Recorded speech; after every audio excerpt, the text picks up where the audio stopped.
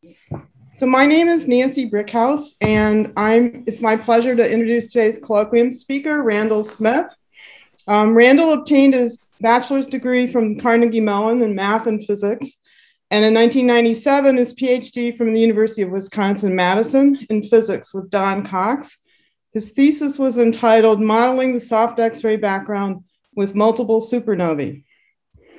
He did a postdoc term with Ellie Dweck, and then I hired him here as a postdoc around 2000 to work on an X-ray spectroscopy modeling package, originally developed by John Raymond, and now it's known as AtomDB.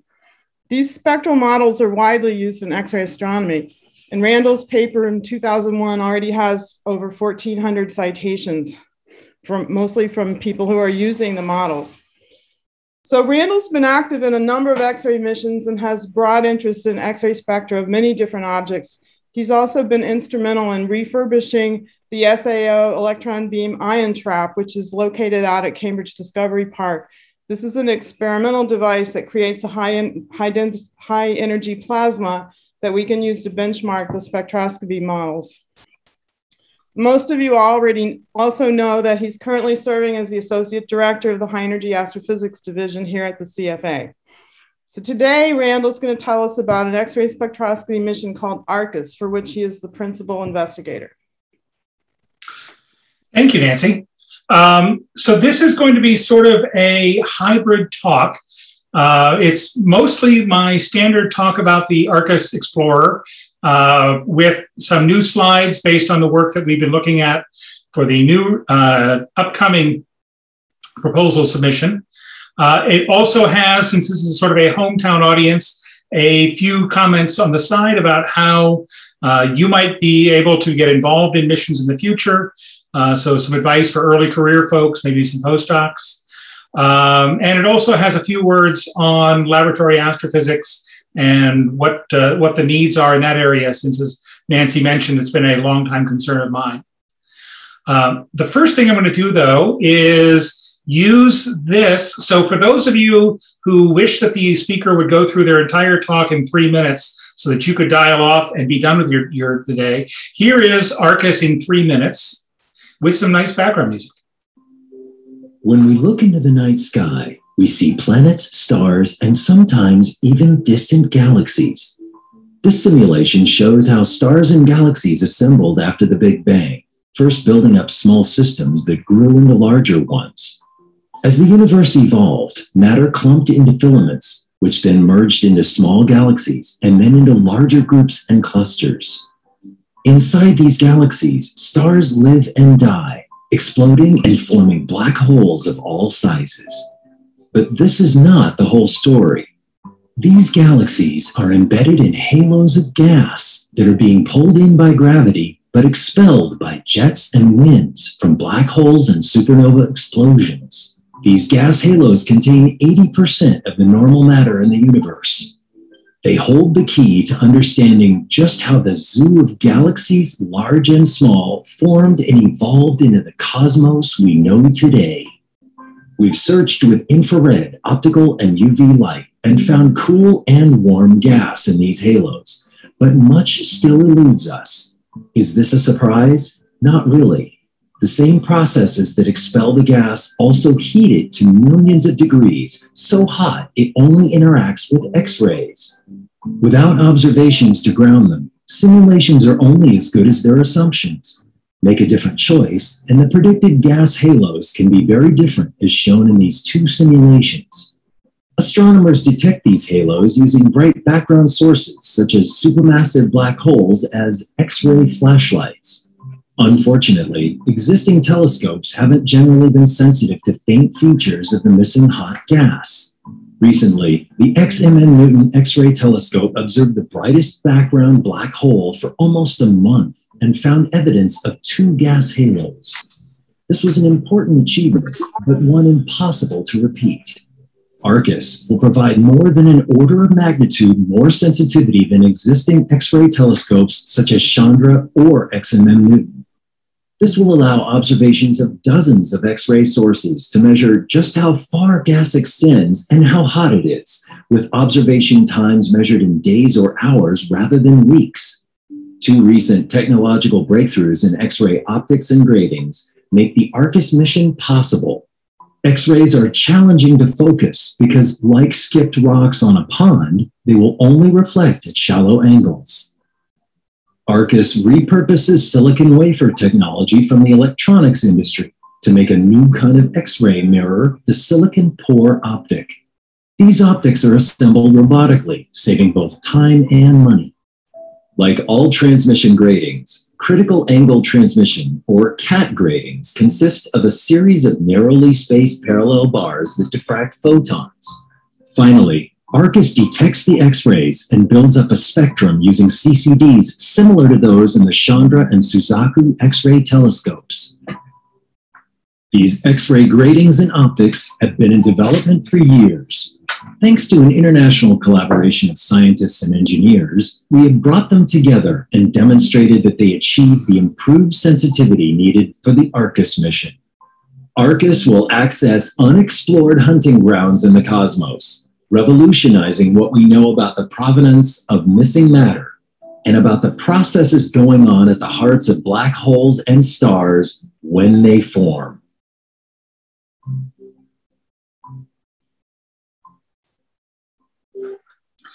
Okay, I rarely get to show that movie, so I thought this was an ideal opportunity to do so, as it basically gives the entire premise of the talk in 3 minutes.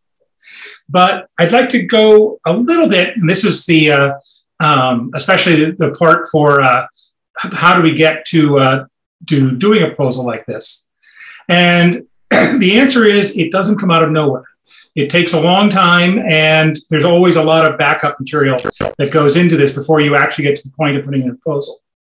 So in ARCUS's case, we started, this was Jay Bookbinder and I when he was still here, in December of 2013, and we put in an idea for a small explorer that was going to go on the International Space Station. It was still going to be a soft X-ray grating spectrometer, but it was going to be mounted on the space station using some new technologies to stabilize it and the optics and gratings we're talking about. That proposal wasn't selected, but it got what NASA calls a Category 2 rating. Now, NASA has a particularly harsh way of rating explorer proposals. Category 1 is, we like it, looks good to us, and they'll tend to at least give you funding in order to continue the idea. Category 2 is, it's as good, but not quite as good as the Category 1s, and they might give you money, they might not. Category 3 is a little bit of an oddball. It means you have a good idea, but some aspect of your technology isn't ready. NASA will give you some more money to develop your technology and then tell you to come back again. And Category 4, which sadly is what the majority of proposals get historically, is basically go away. NASA didn't like your idea. They felt that it was not plausible for some other reason. So getting a Category 2 in our first tryout was a little disappointing. We would have loved to have won, but it wasn't as too bad. We then reproposed for a medium explorer with a $250 million cap. That was a standalone mission. We partnered with NASA Ames in order to run that mission.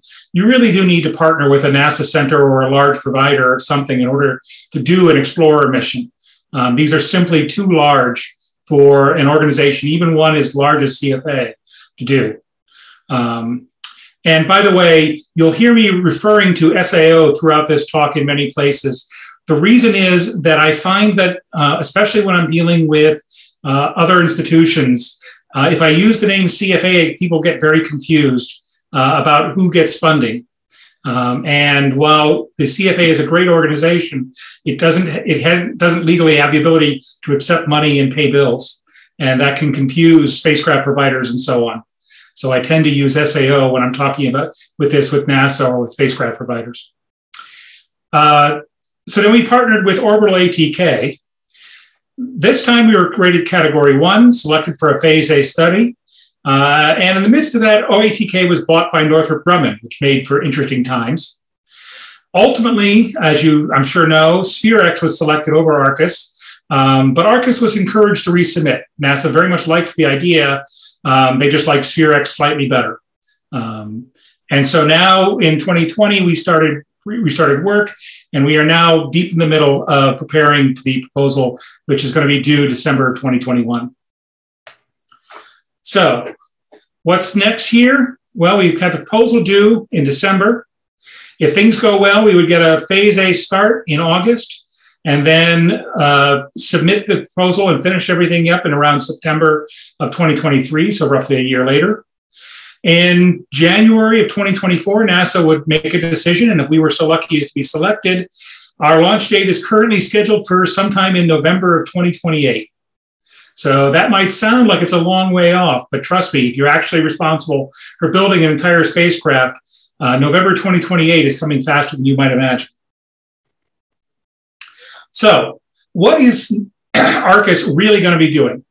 Now, as you heard in the movie, the number one science goal is to look at how baryons cycle in and out of galaxies. This is terminology taken directly from the last decadal survey. And that's how NASA likes things to be done. They like them connected up to the decadal. This is a major area where NASA likes to demonstrate that they're achieving the decadal goals. The problem, of course, is we don't have the next decadal. We would very much like to have had the decadal by now. We were hoping to have it, but we don't. I'll get to that in just a moment, what the impact that's going to be. The second one here is to reveal how black holes impact their surroundings. And that's obviously related to this first topic, because we know that black holes are a major force for blowing gas out of galaxies, ending the star formation era of galaxies after Z equals 2. So we are studying both how the gas goes in and out of galaxies, but also what's pushing it out there. And then lastly, because you can't have an X-ray spectrometer like this without looking at stars and stellar systems, we're certainly going to be looking at a wide range of those, and I'll cover those in a little bit. But we're looking primarily at things like how do stars form, and how do stellar coronae generate X-rays. We're going to be able to make a survey of stellar coronae across all types of stars that emit X-rays. So ARCUS covers a wide range of astrophysics. Now, I mentioned this issue about the decadal and the fact that we don't have the decadal yet, which is disappointing. But I would say that we are in safe ground to say that the question of how do the baryons get to the outer halos and how many are there and what's their properties is still very much an open question. I wouldn't agree, and I think most people would say, we know that the baryons are there. So characterizing this as a missing matter problem is probably incorrect at this point. Nobody has any doubt that the baryons are there somewhere. The question is, how hot are they? Where are they? Are they close into the galaxies? Do they get thrown far away? Did they never fall in all the way anyway? These are the open questions. And you can see that this problem keeps showing up. It was mentioned in the 2001 decadal. We had a mission back then called Constellation X that was going to look at this. This was the first version of Constellation X with 4 satellites. In 2010 decadal, it became this problem. We had a proposal that went into the 2010 decadal called the International X-ray Observatory. I was involved in that as well. This problem was a key one there. And although we don't have a decadal, we at least have a fairly recent annual review article which highlighted this in the way that I was saying. It's not whether the baryons have disappeared. Again, we know they haven't disappeared. It's really the question of how does feedback work? How does it distribute the gas in and around the galaxies? So how are we going to do this? Well, it's basically the same process that's being done using Hubble and COSM observations, for example. You use bright background sources, so you have some AGN here shown as a red star, and you imagine it shining through, in this case, a simulation, and it hits 3 knots of material here, A, B, and C. And imagine if B is actually, say, passing by a low-mass galaxy group. In that case, then, it'll pass through the halo of that galaxy group and will pick up a certain amount of this case, absorbed oxygen 7 in the spectrum. So we'll see perhaps a 6 milliangstrom equivalent width looking at a halo at some redshift. And we might also see from this knot A, a closer in halo, and then maybe even a weaker one here if we're from part C here. So that's the technique. And then what we do is we make multiple observations of many different sources picking up 3 or 4. On average, we expect to see about 3 different absorption features per background source. So, and we're planning on observing around 30, 35 such sources, which gives us about, on average, we expect about 100 detections of absorption, which are going to range from, say, 1 milliangstrom up to, call it, 10 milliangstroms or so.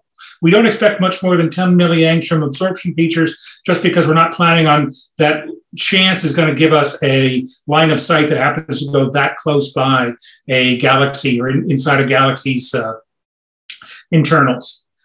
But by then putting these onto a graph as a function of galactocentric radius, and so here we'll just be using optical observations, for example, to know where the galaxies are and what their redshifts are. We can then make a plot and look at what the observed equivalent widths are as a function of galactocentric radius. And in this case here, you could imagine, say, a very high feedback case where the gas has been thrown very far out. You can imagine here the extreme case where there's Navarro-Frank NFW profile here where there's no feedback at all, obviously unrealistic. And then perhaps a medium feedback case. And then it might, we don't know what happens here really past R200, or even what's called this flashback radius here of the very farthest stuff that might have gone out and then fallen back in the simulations. So we're hoping that we would be able to measure not only the gas out here, but maybe get a hint of stuff going on here out. Is it following this path? Is it dropping off dramatically? We simply don't know. Now, all of these lines of sight are going to go straight through the Milky Way itself and our nearby neighbors. So you can imagine, for example, that not only are we going to get the these kind of observations for extragalactic sources, but we'll get an exquisite measure of the Milky Way halo itself and the hot halo of, say, M31. So shown here are just a few lines of sight towards various sources. We're going to get all of these probing the mass, the temperature, the abundances, and the velocity of this gas. We'll be able to tell if this is moving or not. And for some of these, we'll be able to see, even for for M31, we'll get mass, temperature, and chemical abundances. Now, what can we do with that? Well, we can look to see if the Milky Way's halo, this hot halo, is rotating or not. So this is a attempt to make this measurement in 3 different cases. So you could imagine, for example, that the hot halo is simply not rotating at all, that it's just sitting there. In that case, we get this purple case. You could imagine that it is totally co-rotating with the galaxy as a solid body. Probably also unrealistic, but again, detectable. And then finally, you could imagine somehow that it is rotating, but rotating at a different velocity here, say 180 kilometers a second, and perhaps having gas falling in or not. So you could imagine if we do that, then we get a measure of both the rotation velocity here on this axis and an accretion rate of what the gas velocity is as it's falling in. So here are the kind of measurements that you could make with 12 megaseconds of XMM time. And the answer is basically you might be able to get a weak measurement of an accretion rate, but it's really at the 1 sigma level going to be anywhere from 0 to 2 solar masses a year, which is really not constraining the problem in any interesting fashion. Whereas with ARCUS, what we're going to be able to do is make a measurement that's of this accuracy here, so you can see that we can really measure, at least in this constrained domain, whether or not the gas is rotating or not. Now, and you can see here that not only are we going to get this measurement of the rotation, but we'll even be able to tell from the shape of this curve whether or not our assumptions are correct or not. Can you do this with XMM? Can you do this with Athena even? The answer is no. Basically, the problem with Athena is, although it's going to have exquisite resolution from its microcalorimeter at harder X-rays, at the soft X-rays where the hot halo is going to be emitting or absorbing, you simply don't have that much resolution. So you're not that much better than what XMM is giving you. So pushing on. Oh, sorry, this figure did not come out well. This is a measurement of the oxygen absorption lines. And you know what? I am embarrassed by this figure, so I'm going to skip this. But one of the things that we will be able to look at is the composition of material inside the Milky Way itself. So the question, for example, of galactic oxygen, Is it in gas? Is it in ice on grains? Is it contained within the grain composition itself? All of these questions are going to be answerable with ARCUS. We can also measure, and this is a unique capability of X-rays, the amount of metallic iron in grains, which is important because the metallic iron in grains, and this would be actual pieces of iron metal embedded inside grains, they will act as small antennae and have interesting effects on, for example, background absorption features of SZ effect in the submillimeter. So the composition, the amount of metallic iron in dust is actually a significant contributor to the question of trying to untangle CMB. And ARCUS is going to be able to actually measure what that composition is. Currently, it's known to be 10%, give or take. Now, moving on to those supermassive black holes, the AGNs. ARCUS is going to be looking at primarily the momentum of winds coming out of AGN. So this is an interesting problem. We can certainly measure the column densities of these winds. We do that all the time. So you make measurements, but the problem is you cannot tell necessarily, you can't break the degeneracy between the distance that the cloud is away from the source and how much, what the density is. So there's a unbreakable degeneracy there, and as a result, you don't know what the actual momentum of that cloud is. Is it punching its way out of the black hole into the interstellar medium and intergalactic medium, or is it just sort of wafting out gently? Very hard to know. One way that you can distinguish between these two is by using the changing X-ray flux of the AGN itself to look at the changes in the absorption feature itself, because we know that the absorbing cloud will respond in a time-like manner to the changing X-ray flux. The problem has always been that basically it took too long in order to get the changes detected before the AGN changed itself. So you need to be able to track the AGN changing and then the absorbing cloud changing in order to know what the density actually is in order to make the models work. With ARCUS, you're going to have the sensitivity to do that. Prior to ARCUS, you simply didn't. So, and here's one of the new features that we're going to be really focusing on. ARCUS is going to be looking at a survey of AGN to a uniform limiting sensitivity. So here is, for example, one of the better observations of a unobscured AGN. And the survey that ARCUS will have is 100 AGN with central luminosity of Eddington luminosity of 0.3, but ranging by an order of magnitude down and up from that. So you can imagine that we're going to have a survey of 100 sources, all with this kind of quality data where you have able to pick out, for example, 6 separate clouds in this system and then match them to, say, clouds seen in the UV, clouds seen in the optical. Allows studying the AGN properties as a function of the Eddington luminosity. So we'll also be looking at obscured AGN. And again, this figure came out poorly. So here, for example, is an observation of the Seyfert type 2 Markarian 3. With ARCUS in 44 kiloseconds, you get lines that are this strong. You're able to make a ratio plot between the resonance line and the forbidden line, which is forbidden line and the intercombination line, which is a density diagnostic, and directly measure the density to be basically in the range of 6 or so times 10 to the 9 per cubic centimeter. The kind of distinction you can make with XMM right now is basically less than 10 to the 10 per cubic centimeter. So essentially not a constraint at all. Whereas with ARCUS, you're going to get something that you can actually use another way of getting the density of the clouds that you're looking at. And from the density of the clouds, again, the momentum. Moving on to stars and stellar formation.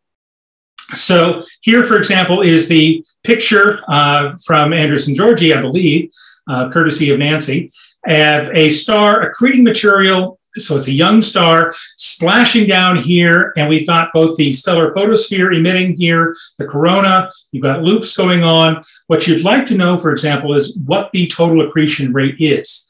The problem with getting the total accretion rate is that it's basically at the same temperature as the corona. So all of these shock gas and the coronal gas are all emitting at the same time in the same place in the spectrum. If you have a high enough resolution spectrum, however, you can tell the difference between, for example, the coronal gas here and the shock gas, which has a different signature and a different velocity.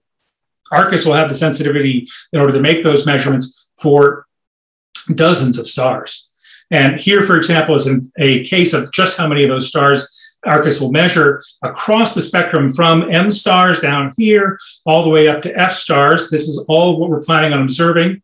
The ones with dots with crosses in them will be deep observations where we can get dielectronic recombination satellite features. That's important because if we want to understand, for example, what the heating mechanism of the corona is, one major question is it equilibrium or non-equilibrium heating going on in the corona of stars? By looking at the dielectronic recombination satellite lines, we're going to be able to get a measure of whether or not the gas that's heated is in equilibrium or not. We're also going to be able to look at this question of stars with radiative cores versus fully convective stars. This is an interesting problem because we have a good model of how stars with radiative cores and convective envelopes have a twisting mechanism that generates a magnetic dynamo. And that magnetic dynamo, it makes for the strong magnetic fields, creates the corona that we see in the sun, for example. We have a very good model that explains how the sun's corona is made. The problem is that it absolutely requires this dynamo in order to work. So how do you get X-rays in the corona of a fully convective star that doesn't have any of those? And you can see here in this luminosity plot, we don't see any giant break in the flux here, in the luminosity. The stars aren't dramatically changing as you go across this barrier, and yet for some reason they're all generating X-rays. This question is can only really be answered by getting good spectra across this boundary in order to understand if it's the same process, if something else is going on, where this is all happening. So now that's the science case for ARCUS. And before I go into the how we're actually going to do this, I'd like to switch gears for a bit and just talk about some stuff that's going on here at Smithsonian in the field of laboratory astrophysics, because the X-ray spectroscopy that ARCUS requires really excellent laboratory astrophysics. And there's some exciting news in this regard that I'd like to pass on. Now, the first thing that I'd like to start off with is that X-ray spectroscopy, and I admit I am biased in this regard, I find to be particularly powerful. There are a wealth of emission lines from every abundant element in the cosmos, and they are all diagnostically useful. So you can see here a thermal spectrum here, and you can tell things about, for example, reflection material, reflected X-rays from the galactic center. You can measure chemical and thermodynamic properties of stellar coronae, clusters, the WIM, interstellar medium. You can look at protostars and stellar flares. A huge amount of science covering practically all of the energetic processes in the cosmos are available to us in the X-rays. But in order to do this, resolution is really key. So here, for example, is a spectrum of a 1 keV plasma mixed with a 1% ionizing plasma at the same temperature. So two 1 keV plasmas, one of them out of equilibrium, one in, at a resolution of 1, E over lambda E of 1. So this is roughly equivalent to a proportional counter. So now we'll start the movie. So here it's going still proportional counter resolution. Still, proportional counter is getting to be a better proportional counter. Now we're getting into CCD type resolution, or maybe you're used to optical bands. And now we're getting into poor gratings and better gratings, microcalorimeters. This is about ARCUS resolution here, right there. And you can see that at the peak, we can easily tell the difference between the two plasmas, that even at a 1% plasma is creating a noticeable feature down here at the edge. But You need that kind of resolution in order to tell anything at all. Otherwise, here at the low resolution, all you get is a hump.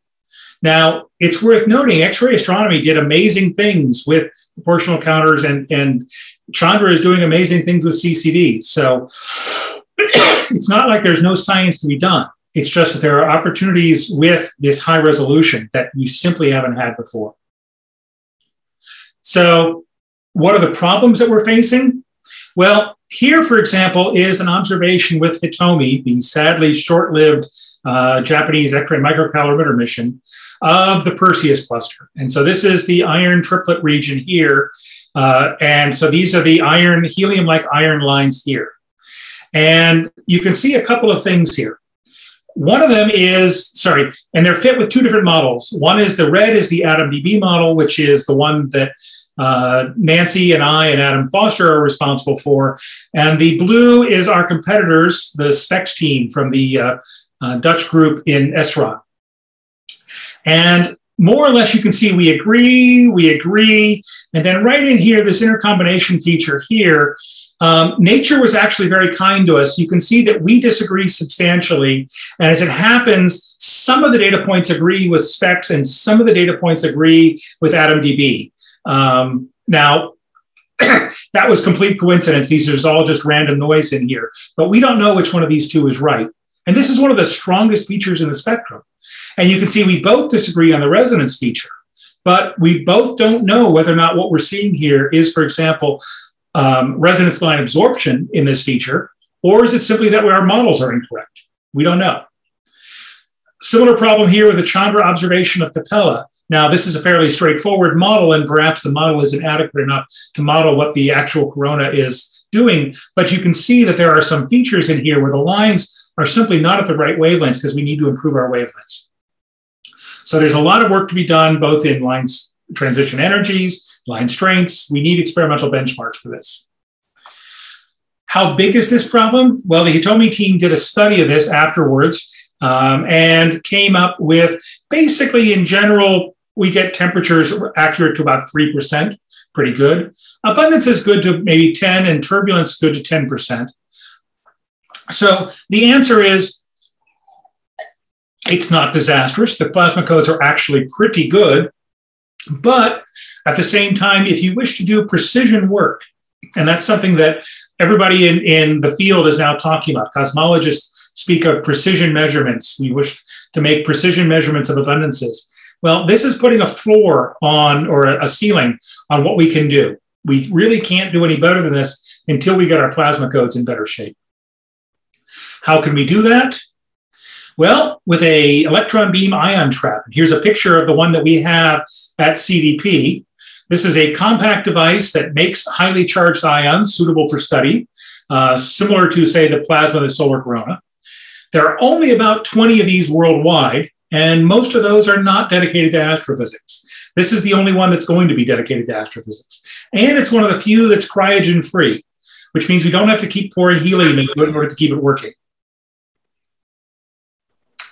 It was bought in 2007, made the first measurement of using a photoionization at argon in 2010.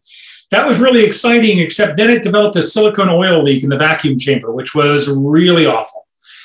We started recommissioning it in 2015, largely led by my postdoc, Amy Gall, with help from a cast of thousands.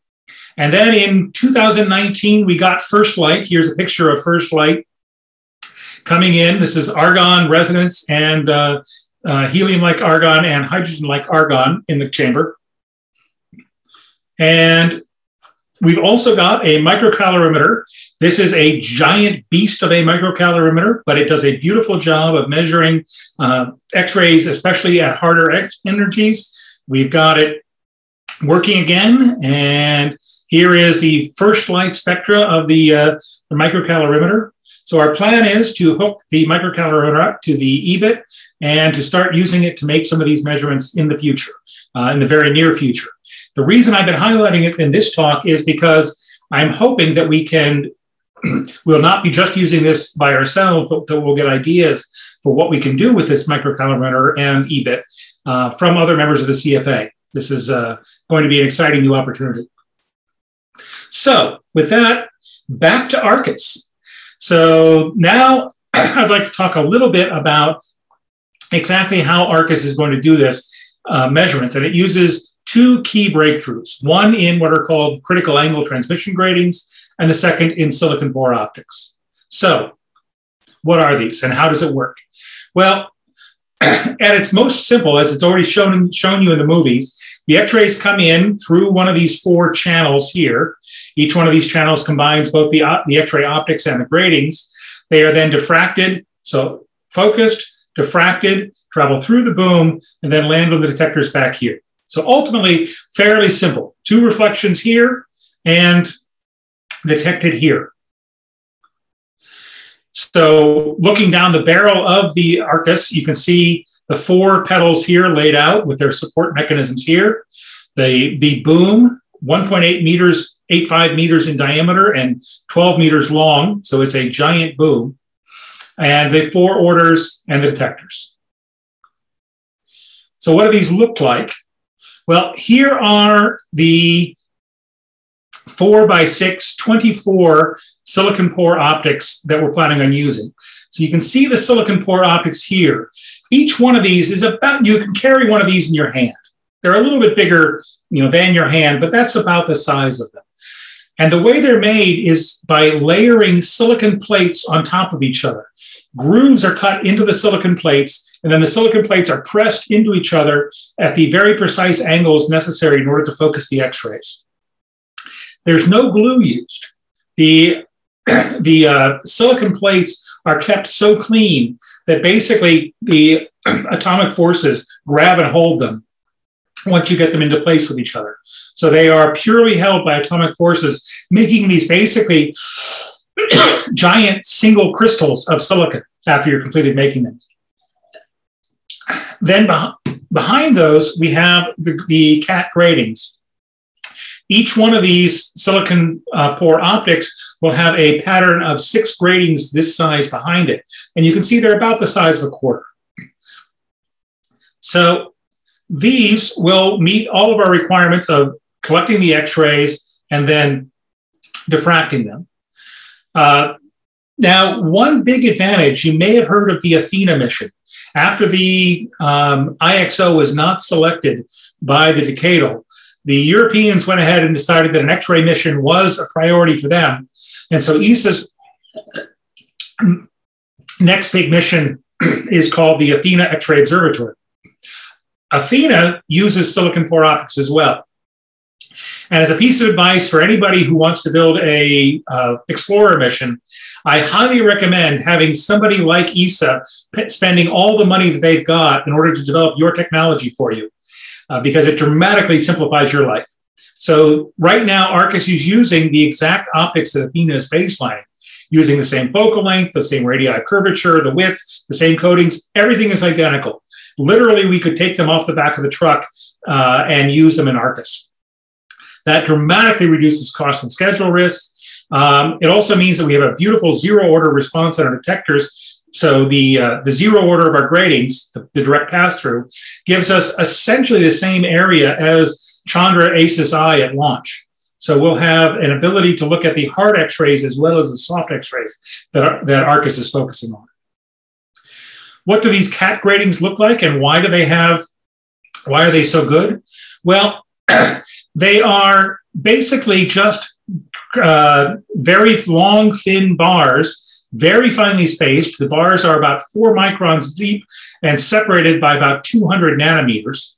So they're very narrow, very deep bars. The depth of these is about 10 times deeper than the Chandra HETG. And that's basically where the additional efficiency comes from. The Chandra HETG gratings are about 3% efficient. These are about 30% efficient at scattering light. So we got a factor of 10 there.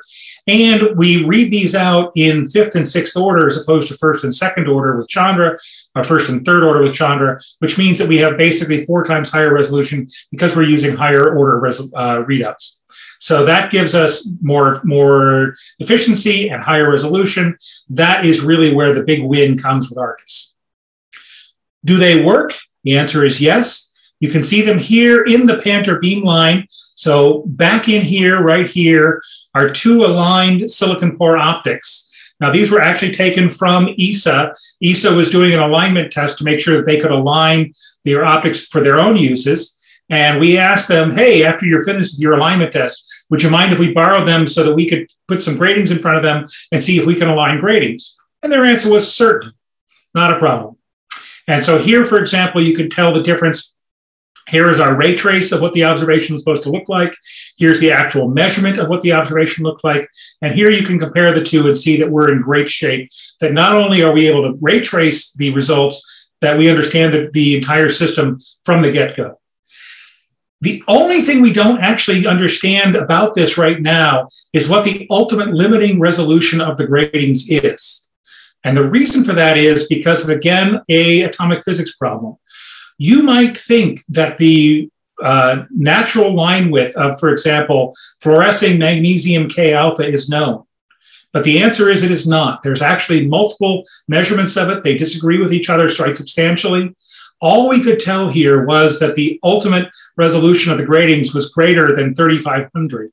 But we couldn't tell if it was 10,000 or 5,000, or it had to be at least greater than 3,500 at the 3 sigma level, which was all we required for a specification. But there's a number of things in laboratory astrophysics that are not as well known as you might think, and the natural line widths of fluorescent sources is one of them. Here is the boom. Like I said, it's a monster. This is it's actually a 10.85 meter boom, 1.85 meters across. You can see a person here for scale.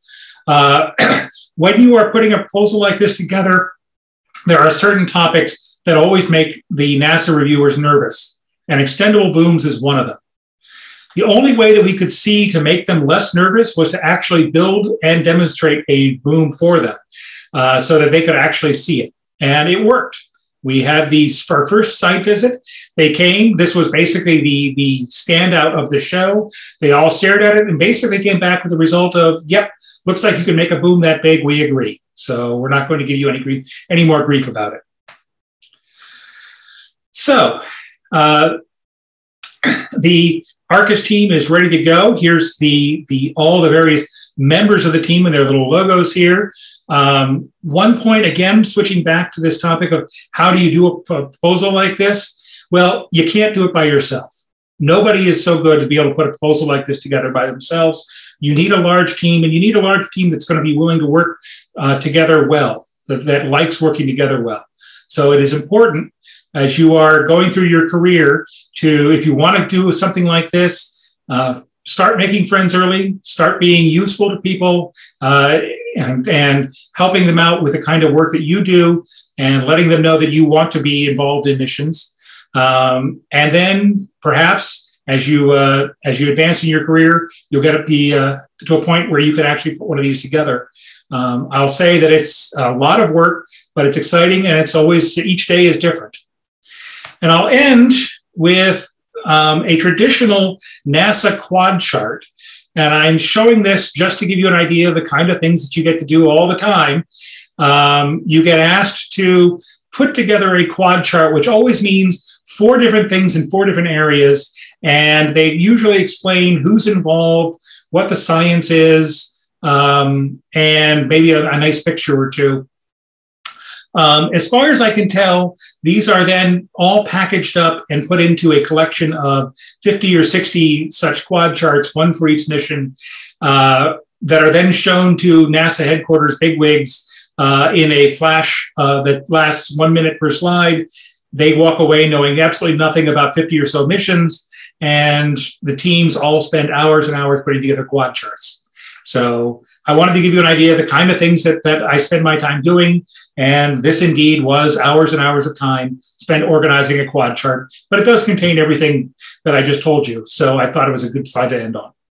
And with that, I will take any questions you have. Thanks very much. Thanks, Randall.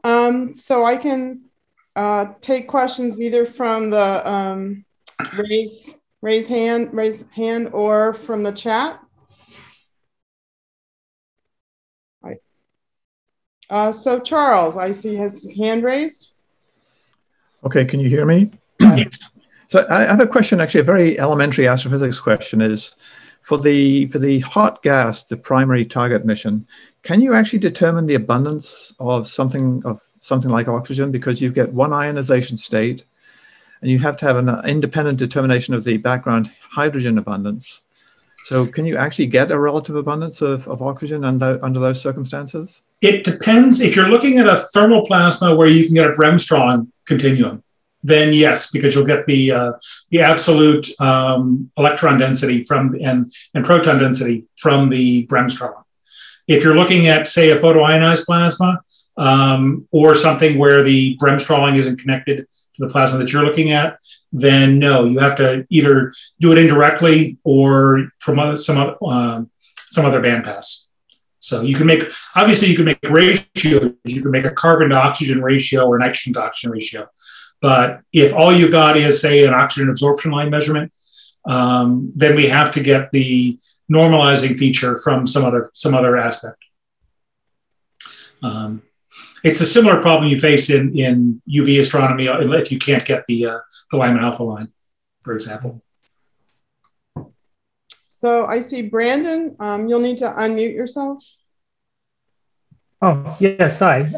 Yeah, Randall, I just had a quick question. I think if I remember correctly, when you gave one of these talks many years ago, you were also trying to use, I think, the reflective X-ray gratings. Do you have any comments on future prospects for that, if I'm remembering correctly?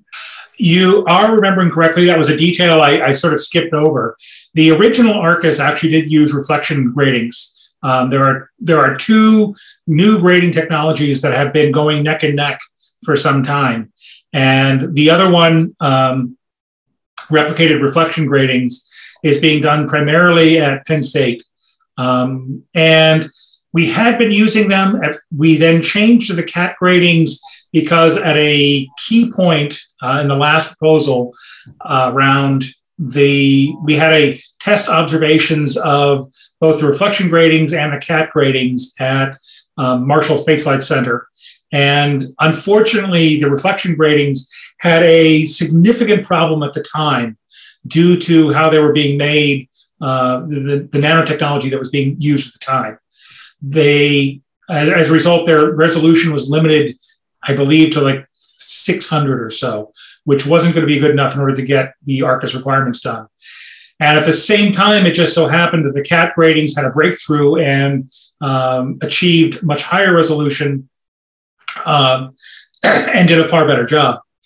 And so we switched, which was a very nerve-wracking period in ARCUS's history because we had been focused on the reflection gratings for some time. Since then, the reflection gratings have overcome that problem and are now getting very good results. And they're actually working on an interesting effort to make reflections, building the grooves of the reflection grating into the silicon pore optics themselves. So you're simultaneously focusing and diffracting the light.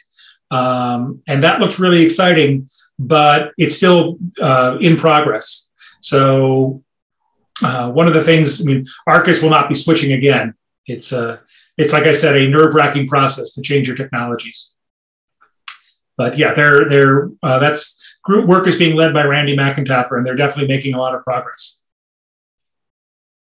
So the CAT gratings are being built by the team at MIT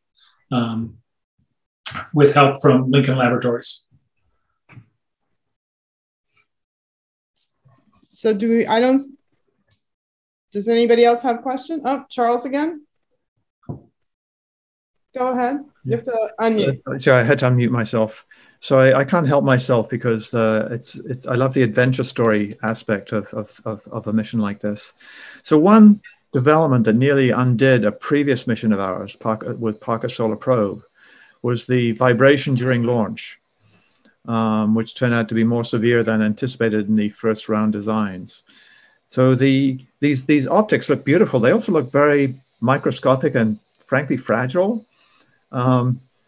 How confident are you that they'll withstand the vibration during launch or any other time where they get badly treated?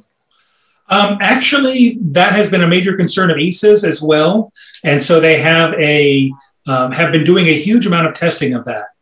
It turns out, actually, though, that they are remarkably robust, and I've actually seen an example of that. It's a non-standard test, but I was at a AAS meeting where we were promoting IXO, and they had one of these optics there to hand around to people. And a NASA headquarters project program manager was there and picked up the optic in order to look at it and look through it and see the light coming through it, and proceeded to drop it on the table from a height of about 3 feet.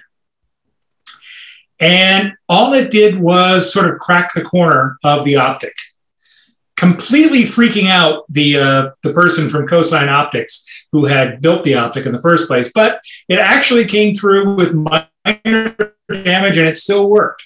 So the answer is the optics are remarkably robust. And more seriously, they have done a huge amount of testing, both shock and vibration testing. And they meet standards that are vastly higher than what we're going to hit with the Arcus launch. Fortunately, we're expecting to launch in a Falcon 9. That's a fairly smooth ride, and these are buried deep within the instrument, so they will not be seeing a huge amount of vibration. The ones that are sort of thin, obviously, are the gratings themselves at 4 microns. But we've actually been manipulating them by hand for some time now, so we have a fair amount of experience moving them back and forth carefully. And our expectation is that they're going to survive. We have put them through some shake and vibration tests already, and they've held up. So it's a concern, but it's one that we seem to be in pretty good shape on. Okay, thank you. Sure. Roseanne? Oh, hi, Randall. That was a great talk. Thank you. I have a question about the science, and you have a wonderful science case. If you were lucky enough to see double AGN, would you be sensitive to redshifts? And I know that's a general question because it depends on their masses, mass ratio, and separation and orientation. But is this an element of science where there's some part of the parameter space that you could explore? You mean basically be able to tell the difference in the velocities of the two AGN? Well, I guess if you saw even one of the AGN undergoing red and blue shifts, you would have a clue then. I can tell you what our limiting resolution is. We can detect velocity shifts as small as 20 kilometers a second. I must admit, I don't know the science of dual AGNs well enough to know if that's going to be sensitive enough in order to distinguish between the two or to make a useful measurement. But we could certainly make measurements at the, if, for example, there were features at 20 kilometers a second, we could tell the shifts of that size. Yeah, that's interesting. And it's something to look into because we're looking into it now from the perspective of gravitational lensing of one black hole by the other. And all of the complementary ways that one can look at this, they, would be able to tell you more about the population as a whole. Yeah, no, that's a good point.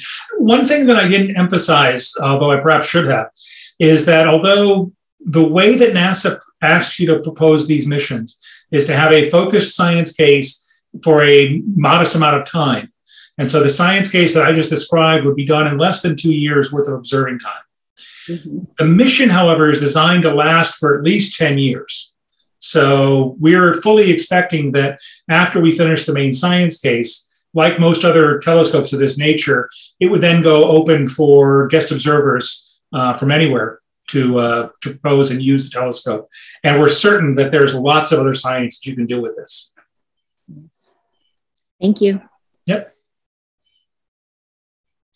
More questions? So I have a question, Randall. Okay. So one of the other really great slides is the science traceability matrix. And I was wondering if you didn't mention the exoplanet case, but I was wondering if you could talk a little bit about what gets you onto the science traceability matrix, which means you have a part of the science case or not, and how that exoplanet case came about. So I can at least point it out here. So the exoplanet transits are in here. So we will be looking at exoplanet transits, and this just got omitted because I only had so much time in the talk, but the science is looking at the outer atmospheres of especially hot Jupiters, because unlike, say, optical light, where it's the optical light from the star tends to get cut off as soon as you get through into the atmosphere of the planet, the X-rays will penetrate down to a fairly deep depth. And so you will see a energy-dependent change in the eclipse as the planet goes in front of the star. So you could imagine looking at this as a function of energy, and especially with the high resolution we've got here, looking at the edges, to measure not only what the height of the atmosphere is of the planet, but also the height as a function of the element that you're looking at in the planet. That requires, for example, that you be able to measure the change, basically the eclipse depth, in a fraction, in some number of passes. So you need to have an X-ray, a star that's at least so X-ray bright. You need to have a telescope that has at least a certain amount of sensitivity in a particular band, and the ability to make a measurement in a sufficiently short period of time. So all of that then flows into a science case that you'd like to do. Do we have the capability in this instrument in order to do it? What requirement does that place on our science that we want to do? And that goes through, this is a truly painstaking calculation to do, putting together this traceability matrix, but it basically dominates everything that you set up here. So for example, the case that I was talking about here at the very beginning, where I was talking about the equivalent widths, we realized fairly early on that we needed to get down to at least 3 milliangstroms and ideally 1 milliangstrom equivalent widths in order to make the measurements that we wanted to measure. And that set a lot of the properties of the telescope itself. Because if you can't do that, that was going to limit what science we could do. And that, for example, was one of the things that told us when, for example, that we had to make the switch from reflection gratings to cap gratings, was that we knew we had to get down to at least 3 milliangstroms. And at least with the initial version of the reflection gratings, we weren't going to make that. So putting together a science traceability matrix is a truly awful exercise, but absolutely essential. I'm not sure I understand. And my watch is talking to me. And if anybody would like to know more about it, I'm happy to talk to them offline about the process of developing a mission. Okay, so we're close to the time. Is there one more question? I don't see any more questions. So I think we should thank Randall again for this great talk on Arcus and wish us all luck on winning as we go forward. It would be great. And Randall's virtually here. So, you know, if you have questions, don't. Oh, Charles wants to say something else. You have to unmute. Actually, I was just trying to give a positive reaction. So. Okay. I'm sorry. A thumbs up. Yes, thank you. Thumbs up. But anyway, okay. It was a lot of fun. Thank you. All right. So thank you. Thank you all. Bye.